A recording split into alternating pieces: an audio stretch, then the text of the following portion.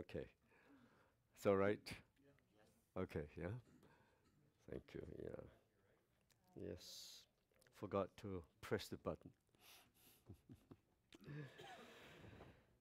Amen.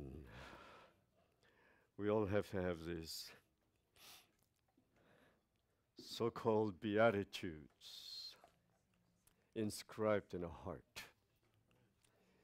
that we will not forget. And not only not to forget, but it will become a very part of our life. And they are very, very necessary for us to be able to fulfill the things written after these verses from chapter 5, 6, and 7. If we don't have these virtues of Christ, if we are not enjoying the humanity of our Lord Jesus Christ, it is impossible to fulfill anything, any of these, not just a righteous requirement, but even higher than the righteousness of the written law. I remember the Lord said, unless our righteousness exceeds the righteousness of the scribes and Pharisees, we shall by no means enter into the kingdom of the heavens. Serious. These are serious warning for every one of us. I don't think the Lord is so merciful that he will just let anyone enter. No.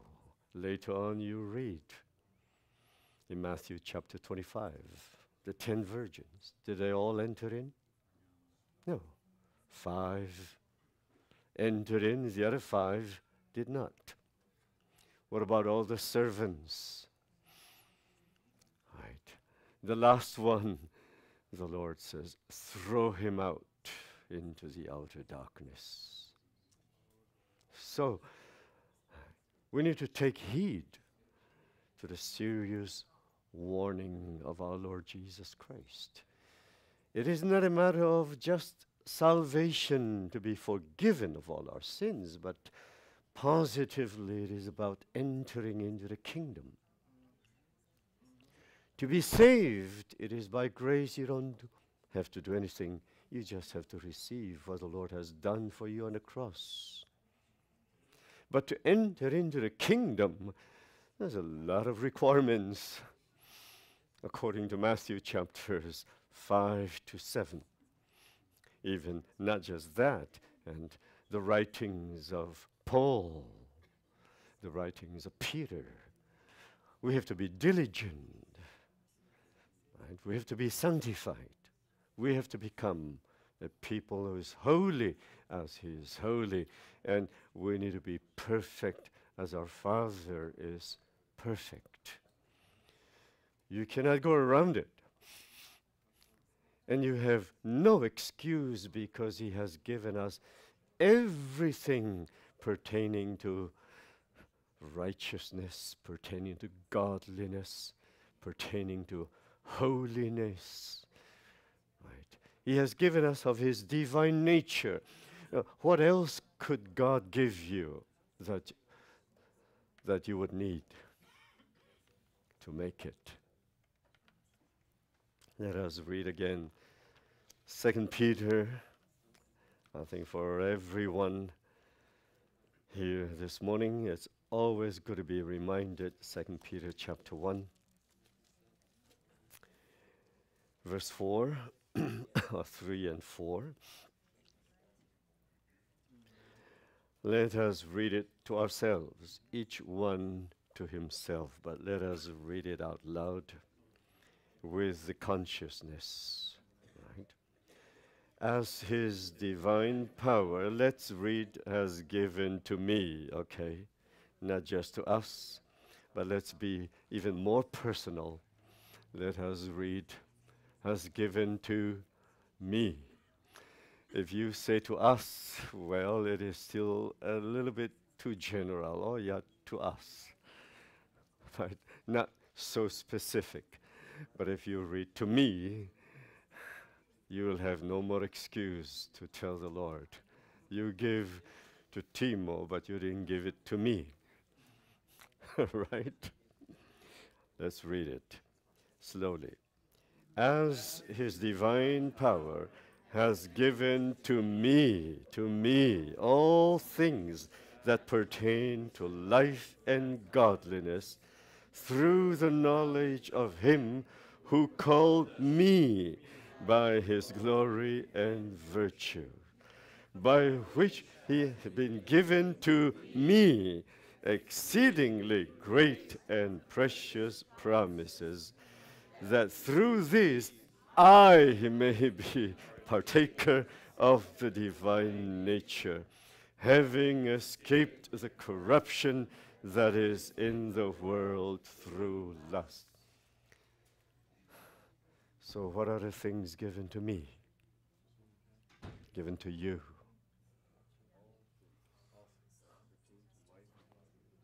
All things that pertain to life and godliness, through the knowledge of him who called me, you and me, by his glory and virtues. He has even given us and shown us his glory and his virtues. So what do you lack? Stefan, what do you need? What is lacking? Can you make it, BJ? You have to say yes. With all of this equipment, you lack nothing. You lack nothing. The country will not send a soldier into war without equipping the soldier with the best and the most modern weapon. Right? He will not just give you a razor blade and says, okay, go, and then go to war. Of course, you can't win the war. But he equipped you with everything. Everything that you need. By which have been given to me and to you exceedingly great and precious promises. Every one of this word in the Bible is a promise given by God to you. It's up to you if you want to claim it or not. If you don't want to claim it, you don't take it, you don't make use of it, then one day, if you cannot get in to the kingdom, what excuse would you have? Lord, I lack this. Lord, the Lord says, well, I have given it to you.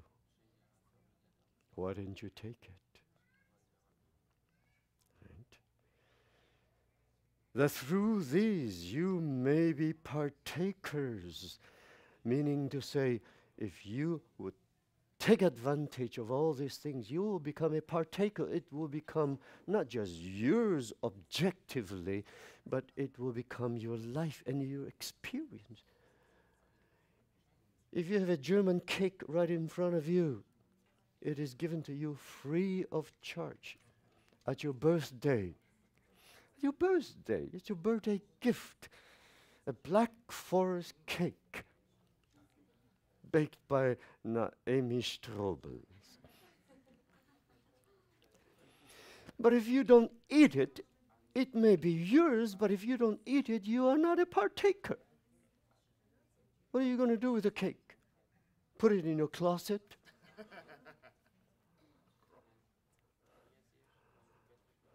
You put it in your closet for 3 weeks, it will melt, it will become rotten, not edible. It won't be edible. You have to be a partaker. That means you have to eat it. You have to get it into you so that it will become a constituent in your life. It will become your nature. You will be a partaker of that very nature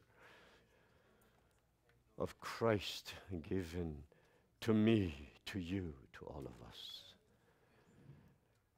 But if we are not a partaker, we just have it and put it away somewhere. Oh yeah, I know, you know.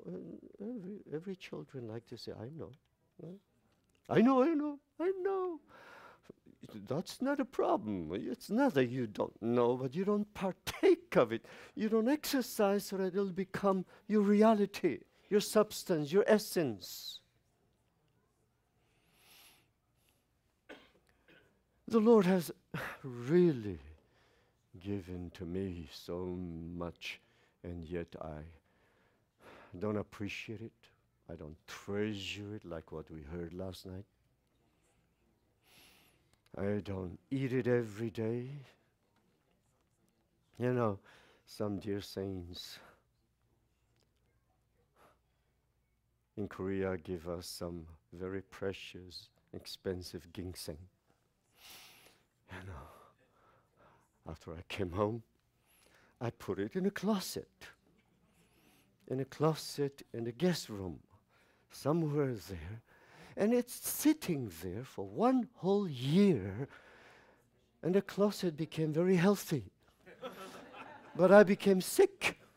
I got sick. The ginseng did not help me, although I got it. It's a wonderful gift given to me, even free of charge. My goodness. But I put it in the closet. Yeah, it's in your room there.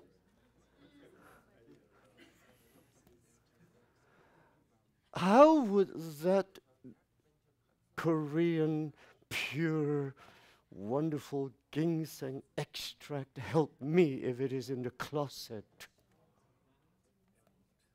Huh?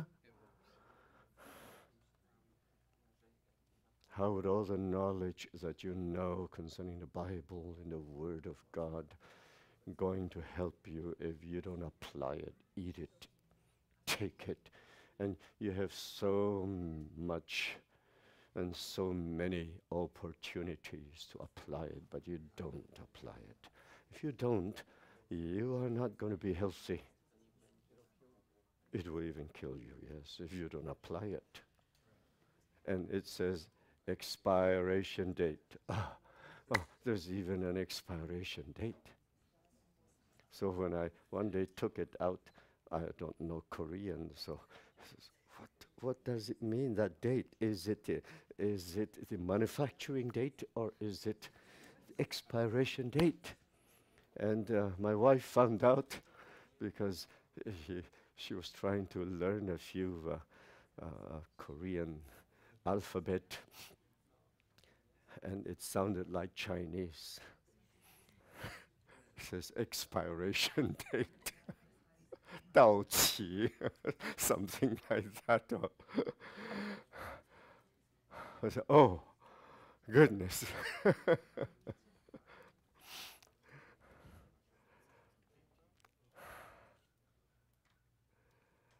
I'm so glad that the heavenly goods, these wonderful goods, they don't have an expiration date. So please, make use of it quickly. Make use of it quickly. Apply it, take it every day. So even these few days we forgot, a couple of days, right? So, because guests are coming, let's open one. But even after it's open, we forgot to take it every morning. And this is what we do in our spiritual life.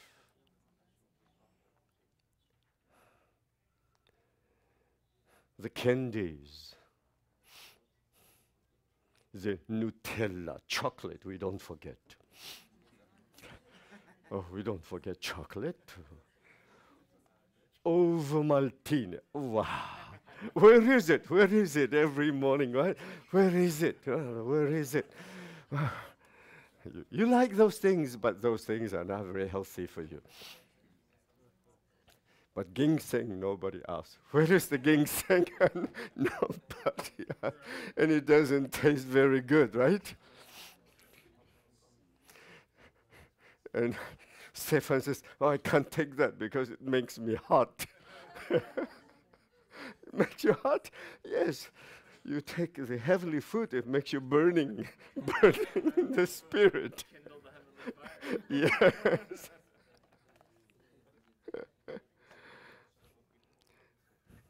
So many other things we don't appreciate.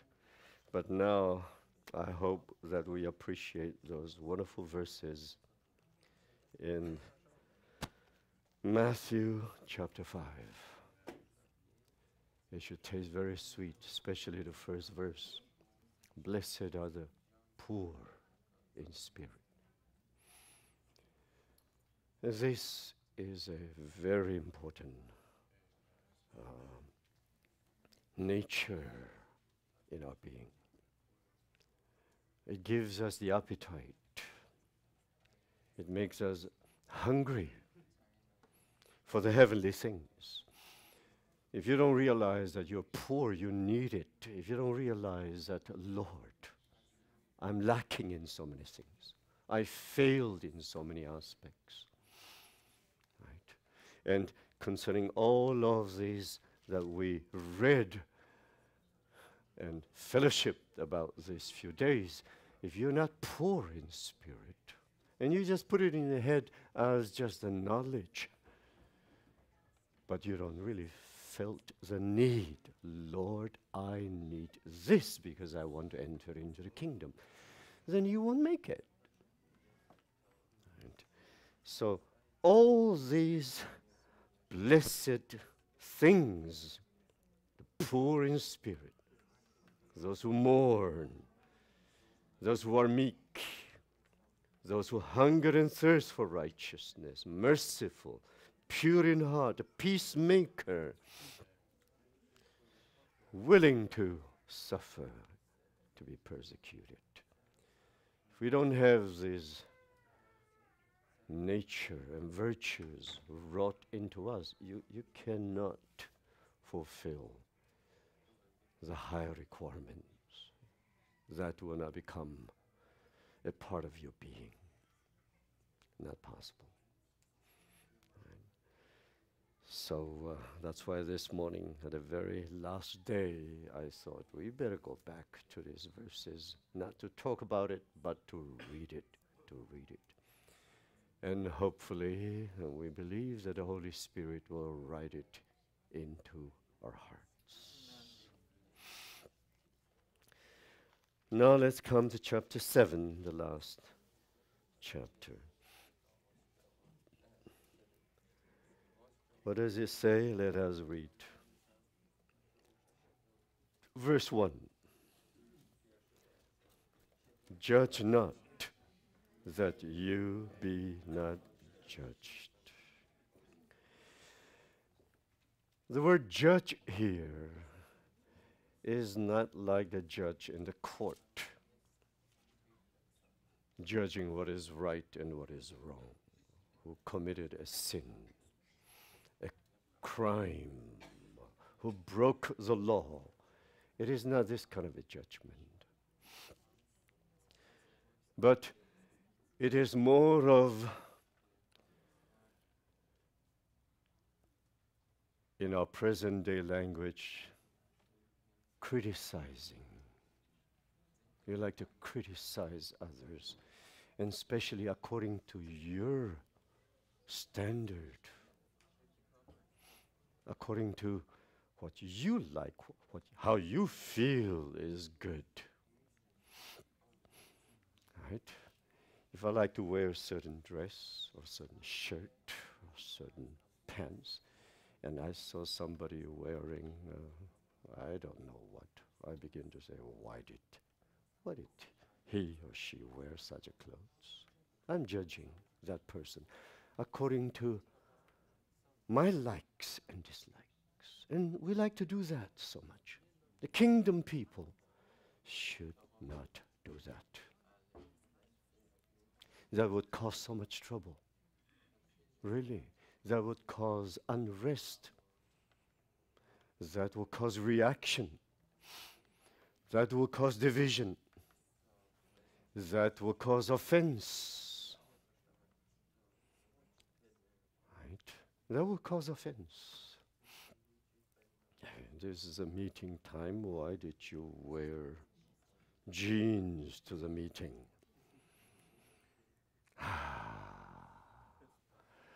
I begin to judge him. And you wear a leather jacket. Do you belong to that motorcycle gang? I begin to judge.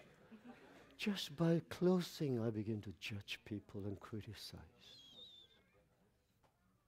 We like to talk about others. Why not talk about the Lord? Why you talk about others? Right? Why you forgot to shave this morning? Everybody shaved this morning. Right. We like to criticize according to my personal standard. I like to criticize. Yeah. And this is not good. We should not do this. Judge not. And in the book of Romans, it does tell us, Paul tells us not to judge. Don't judge. Now let's take a look at chapter 12 of the book of Romans.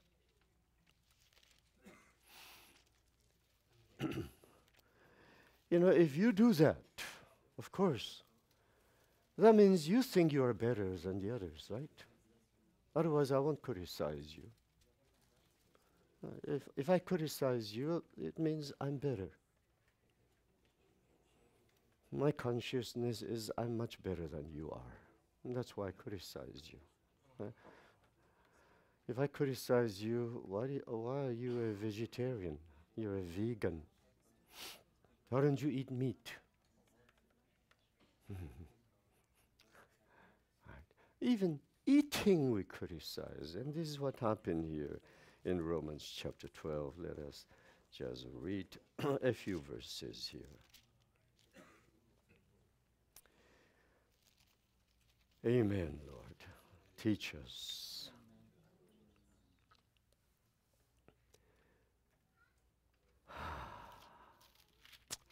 Lord Jesus. Oh, where am I? 14, I'm sorry, and not 12. Well, I'm still asleep this morning. Verse 4. Who are you to judge another servant? Oh, who are you to judge another servant? Each one of us is a servant of the Lord. Right? To his own master he stands or falls. Yeah. Indeed, he will be made to stand, for God is able to make him stand. One person esteems one day above another, and another person esteems every day alike. Let each be fully convinced in his own mind. He who observes the day observes it to the Lord, and he who does not observe the day, to the Lord he does not observe it. He who eats, eats to the Lord. He who gives God thanks, right? For he gives God thanks. And he who does not eat, to the Lord he does not eat, and gives God thanks. For none of us lives to himself, and no one dies to himself, etc. Right? So verse 10, and why do you judge your brother? Or why do you show contempt for your brother? You know, be careful, because if I criticize a brother, that shows a taste of contempt. I'm looking down on that person. I'm looking down on that person. And it is not good. This is not the attitude of a kingdom people, of the kingdom people. Why do you show contempt for your brother? For we shall all stand before the judgment seat of Christ. And then in verse 12, so then each one of us shall give an account of himself to God.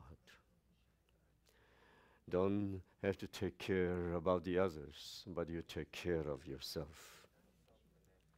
Therefore, let us not criticize or judge one another anymore. Don't do it anymore, no longer. But rather resolve this, not to put a stumbling block or cause to fall in our brother's way. Yeah? If we criticize, we will cause someone to fall. And this is not good.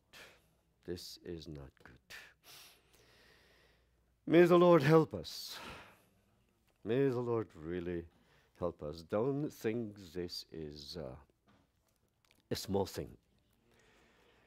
In this section, it is talking about our relationship to one another, especially in the church life. And not only that, but also to others who are not here in the church. If we have learned not to criticize one another here, then we should also learn not to criticize others. I don't mean we should not discern what is right and what is wrong. To discern is one thing, but to judge and to show contempt, that is not good. We have to learn even not to want to hear criticism. You know, our ears are very slow to hear what the Spirit is speaking, but if somebody is gossiping, all of a sudden my ears that was sleeping would wake up, and like an elephant ear, all of a sudden flap up. Usually the elephant ears are down, it's too heavy. But when the gossip and criticism about somebody comes, what? What? Who are you talking about? What is it? What is it? And really? Wow. My. And then after I hear it, I begin to tell Chan. And so the story went around. And when that person hears it, it becomes a stumbling block for that person. What? Is that the church? Now we have a problem. And we sin against the Lord. Watch what we say with our lips. Things that are not helpful, not encouraging, not helping others, not about our Lord, or not supplying help, better not say it. Seasoned with salt, like our brother shared. Let our words be seasoned with salt, supplying grace to the hearers. O Lord, may the Lord have mercy on us. And then the warning is this, for with what judgment you judge, you will be judged. Yeah, you will be judged. And it will come around to you. And with the measure you use, it will be measured back to you. Right. Oh Lord. Then verse 3. Why do you look at a speck in your brother's eye, but do not consider the plank in your own eye? Now let me ask you and myself, are we perfect? Are we perfect? You know, it's very strange what the Lord here is saying, that we always see the fault of others, but we cannot see our own fault. Or even if we see it, we think it's okay. We are very lenient to ourselves. But when we see the fault of the others, hey, we even magnify it. It's very strange. I stand here, but I can see the little speck in your eyes, although I have very poor eyes. You know, I can't even read clearly what is written in the Bible here in the Word. But when I see Timo, very strange, I can see all the fault in Timo, even from far away. And Timo can even see more fault in me. I wonder what kind of a vision we have.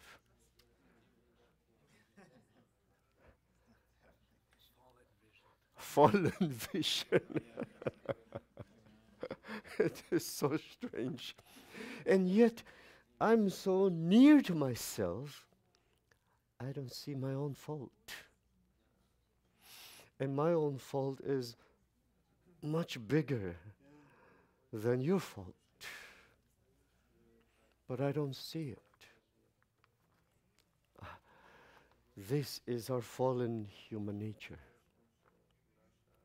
This is our fallen human nature. But a kingdom people should not be this way. We have another life. We have the life of the Heavenly Father within us. And we need to know this Heavenly Father. Right. It is not good. It is not good. That costs so much trouble. I'd rather just see my own self and tell the Lord, Lord, save me. Save me. Right. Otherwise, if I'm not poor in spirit, I thought I'm okay, I know the Bible, and I'm better than you, and all this. If I think like this, I'm already fallen. And I have a big plank in me. Right? That very thought in itself is a very dangerous plank. Yeah. May the Lord have mercy on us. We have to be in the light, standing in the light of the Lord. Yeah. If we realize that we are so full of faults, I don't think you can criticize others very easily. Yeah. And if we see something, then it is not for us to criticize, but to pray and to help and to supply the need instead of criticizing. Your criticism will never help anyone. It will only hurt yourself, and it will destroy others. Amen. Or how can you say to your brother, let me remove the speck from your eye? And look, a plank is in your own eye. Hypocrite, the Lord says. First, remove the plank from your own eye, and then you will see clearly to remove the speck from your brother's eye. Right. And this is really true. If I have not learned to deal with my own fault through Christ before the Lord, how can I help another person to remove his little fault? Not possible. It is not possible. And so this is the way the kingdom people deal with one another. This is how we have intercourse with one another. how we live together, our attitude, our relationship toward one another. Right? Instead of criticizing, you help. But if you want to help, you need to help yourself first to deal with your own problems. Because I cannot deal with somebody else's problem if I don't learn to deal with my own. It is not possible. Right. May the Lord help us. Oh, Lord Jesus. This morning, I picked up a couple of verses to go back to talk about a point from yesterday concerning the matter of the riches. The riches. All of us have some kind of a riches. We are not poor, are you? Are you poor? No? You're poor? Who is homeless here? Are you poor? No, no. We all have some kind of a riches. Yesterday we talked about laying up treasures in heaven. But there is one point that is very important, which I feel I need to fellowship about it, is how do you deal with your riches? What do you do with it? You have it. What are you going to do with it? Suppose the Lord comes in 5 years, let's say, yeah? I'm not saying he's going to come in 5 years. And at the end of the 5 years, you still have 10 million in your account. I don't know if you have or not, but I was just of course, I don't have 10 millions. I don't know if you do. Okay, 1 million, how about that? Okay, 500,000. What are you going to do with that 500,000? Because it's going to turn into nothing. Right? So if you have something that's going to turn into nothing, well, you better do something about it, right? So what are you going to do something about it? Take cruise around the world 10 times a year? Quickly go to safari? Take a vacation somewhere in Caribbean? Go to visit Florence? Go to visit Amsterdam, Paris, and Venice before it sinks?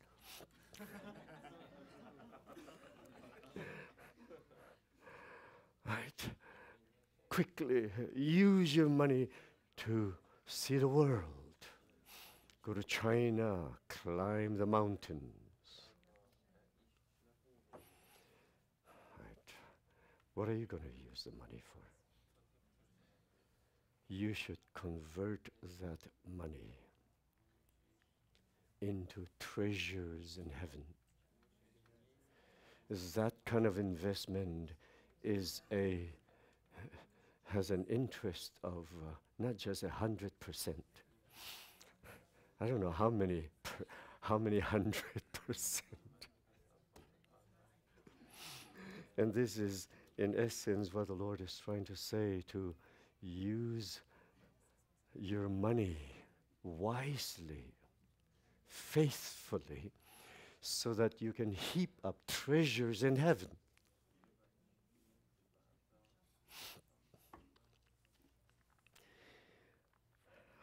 You all know the Gospel of Luke, chapter 16. Well, let us read Luke chapter 16. I'm trying to help you with the investment. Let's talk about investment this morning. I'm going to be your financial counselor. Heavenly investment. This question was asked by so many people, so many saints, because it sounds strange in Luke chapter 16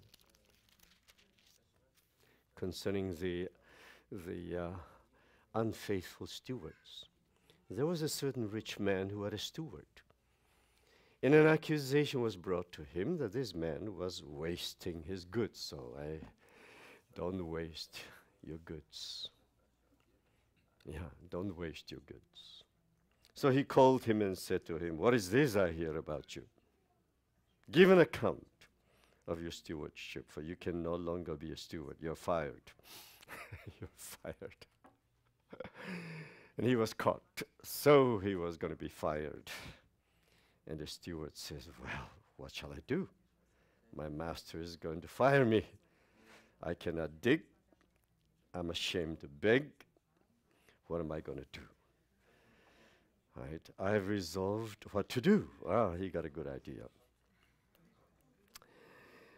That when I'm put out of the stewardship, they, whatever I do to those people, they're going to receive me into their houses. So he called every one of his master's debtors to him and said to the first, "How much do you owe my master?"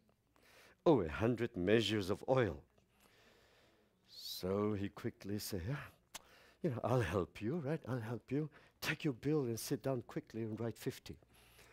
Of course, the debtor, that debtor will be so happy. "My goodness, you're my good friend.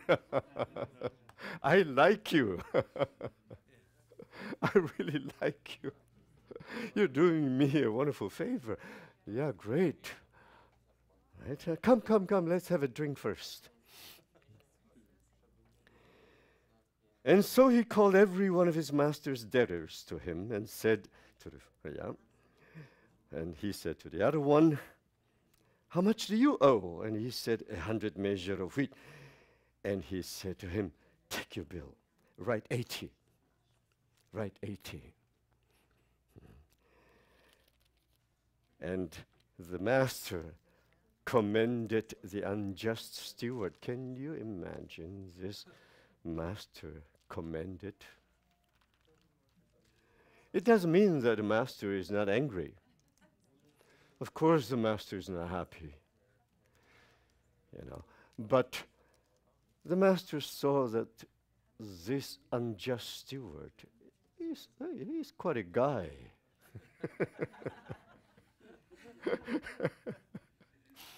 He's wise. He's quite a guy. He's wise. But he's still fired, okay?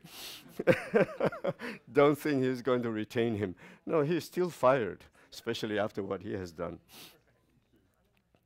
Because he had dealt shrewdly, wisely. But wise is too positive a word. It should be shrewd. He's shrewd.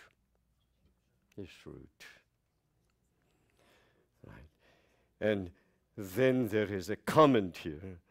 For the sons of this world, this fallen people, are more shrewd in their generation than the sons of light. Now the Lord is not commending them here,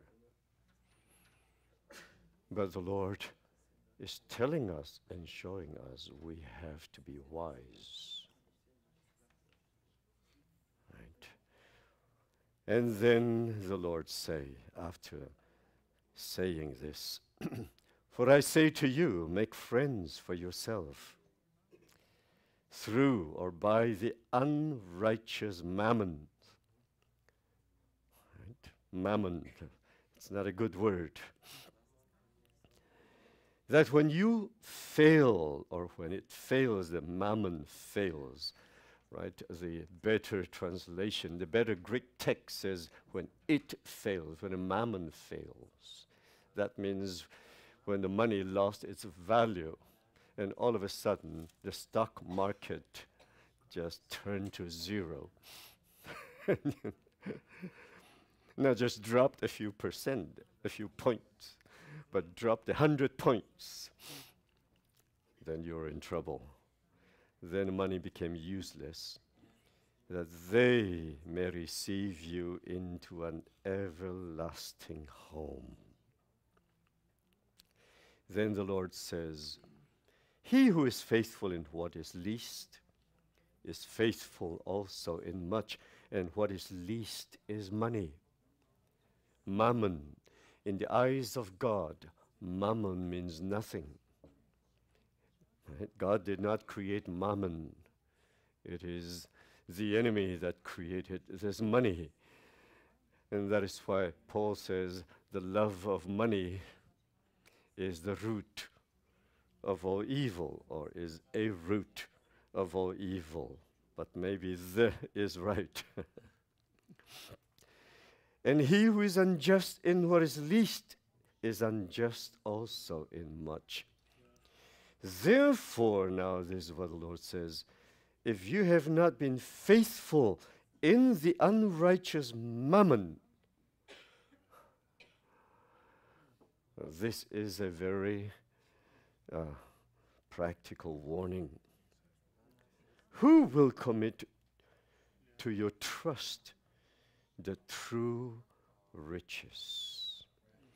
And if you have not been faithful in what is another man's, now, and this is even a very enlightening warning, whose money is it in your account? No, you earned it. You worked in a company there, and you worked so hard, so you earned it. So whose money is it?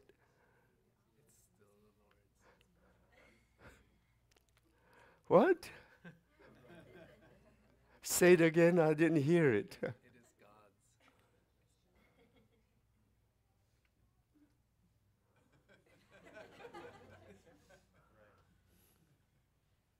Really? Have you ever considered that what you have, it is not yours, it is another man's? You're just a steward. The master owns it. In this very parable, the guy who deals with the money, it is not his money, it was the money of the steward. So what do you use with it? How do you deal with that? If you consider that as your money, then you can do it whatever you like. You can buy this, you can buy that, you can buy, you can buy everything you want, right? You don't ask the Lord how to use it. Yep. So it is written here. And if you have not been faithful in what is another man's, who will give you what is your own? Because at the very end, you will lose what is your rightful inheritance that God wants to give you. God will not give you your rightful inheritance at the very end.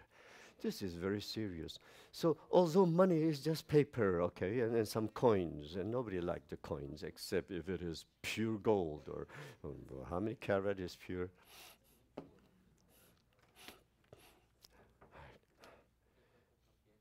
If we consider that as our own, then I can just dispose of it for my own benefits, for myself, for me, what I need. I don't care for the need of others. This is why in the heavenly kingdom that righteous deeds, the first works of righteousness is to give alms, to remember the poor. You remember that rich man who came to the Lord Jesus and wanted to enter into the kingdom? What did the Lord say to him at the very end? Firstly, he says, you do what Moses says, all the commandments, keep it. Right? So he said, I kept all. You think he really kept all? At least he didn't keep one. Covetousness, he didn't keep that. He held on to it. And the Lord told him, well, one more thing is lacking. If you do that, you will enter into the kingdom. Sell all and give it to the poor. No, it's not just sell all, but you use it correctly. You give it to the poor to help the poor. Today, what the Lord has given us is just for us to dispense of it wisely.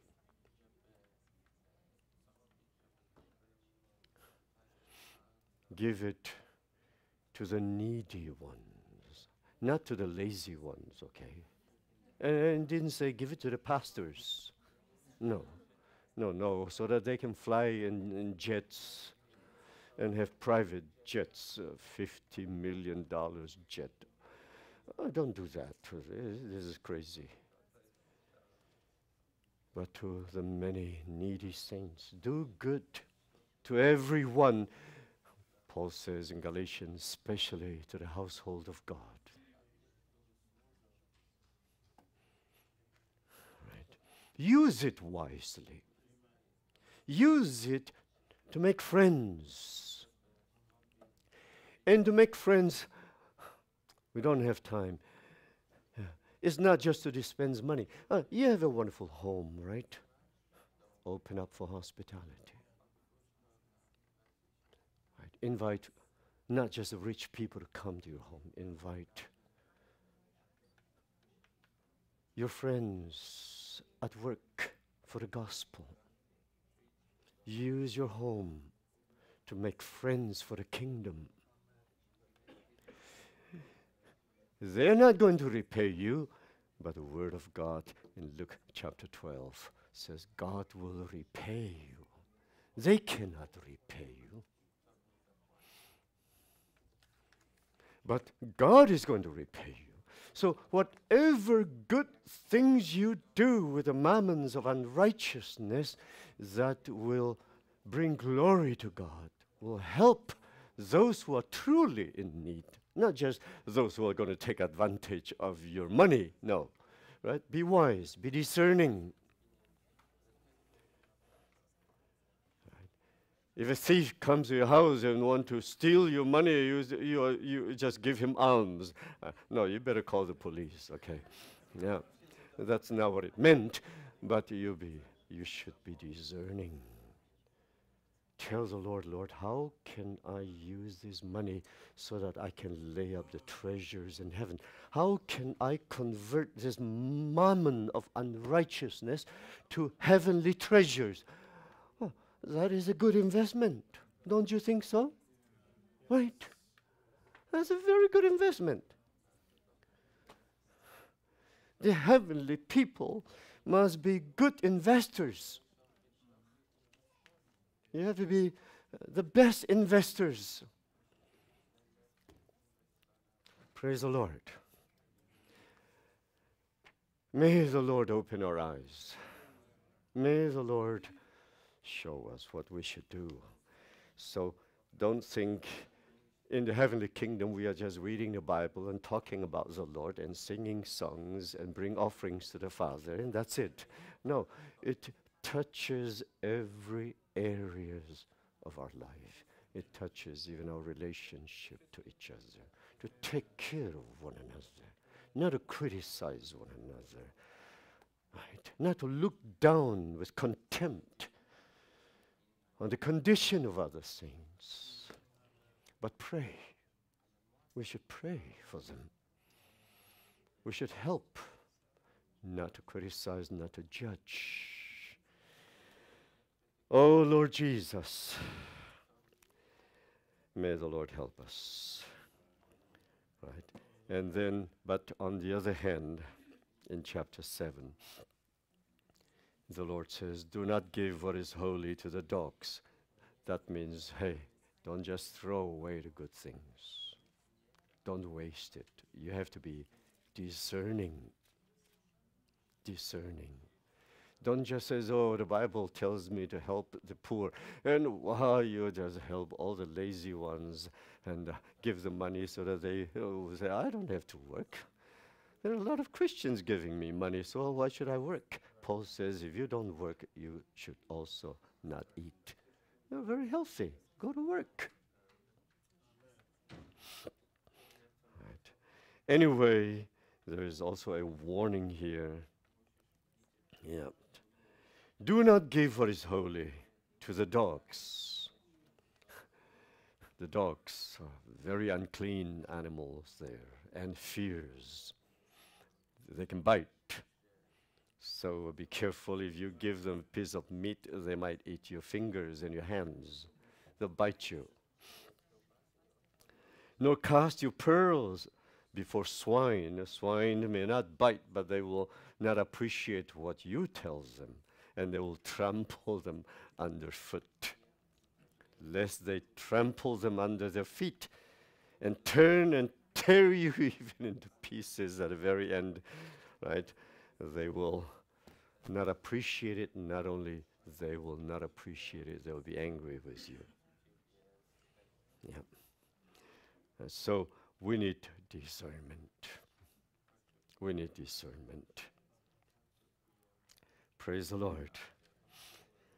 We don't have time, but the rest you don't need to explanation, because it is so clear, right? We need to ask the Lord, we need to seek, we need to knock. Our Heavenly Father will give us everything that we need to enter into the kingdom. Praise the Lord. Amen.